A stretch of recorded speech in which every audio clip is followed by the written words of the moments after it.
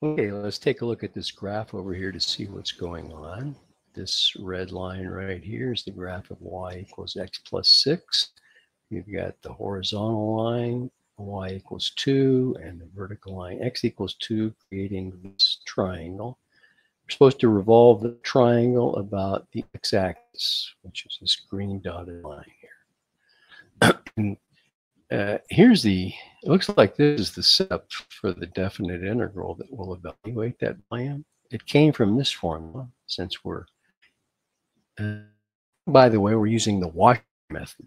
So the formula is pi times the definite integral from AB of outer radius squared minus inner radius squared.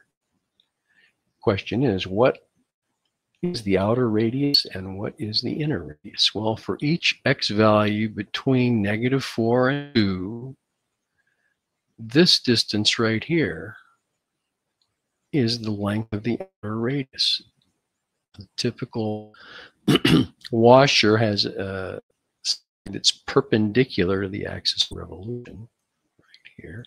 So this distance is top minus bottom. And since the axis of revolution has a y-coordinate of 0, this distance for each x can be represented by the expression x plus 6.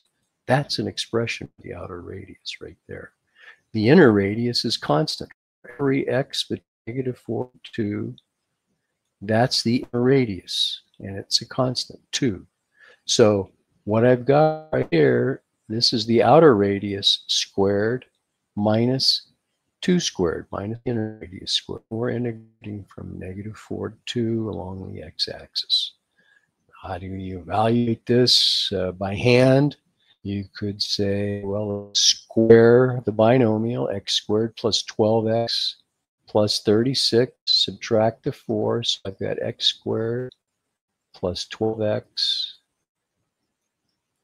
plus 32. The definite integral from a to b, well, from -4 to 2, I should say, pi dx. So it's a matter of finding an antiderivative for this. Raise the exponent by 1, multiply by the reciprocal of the new exponent, raise the exponent by 1, divide by the new exponent, and plus 32x. We want to evaluate this from -4 to 2.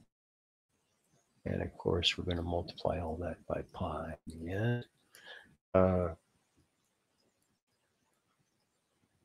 I won't take this all the way to completion, but if we put 2 in for x, we get 8 cubed.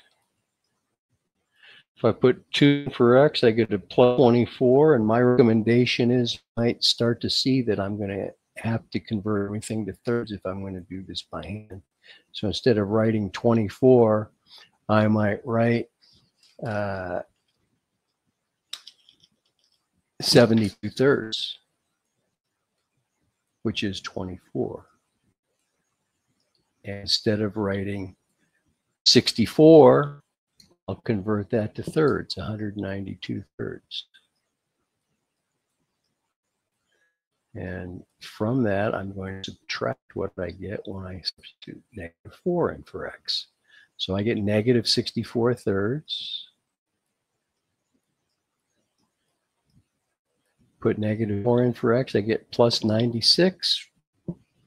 And I might convert that to thirds, plus 200 or minus 288. Well, that's I move parentheses right now. It's a plus 288 thirds. And if I put -4 in for x here, I get -128 or 384 thirds. Of course, then I got to remove the parentheses. Combine all the fractions that all now have a denominator of 3, and there's what I get, 432 pi over 3. Oh, I guess 4 goes into 432 evenly. 1, 4, 4. Double check 12, 1, 13, 144 pi. There you go. Hope that helped.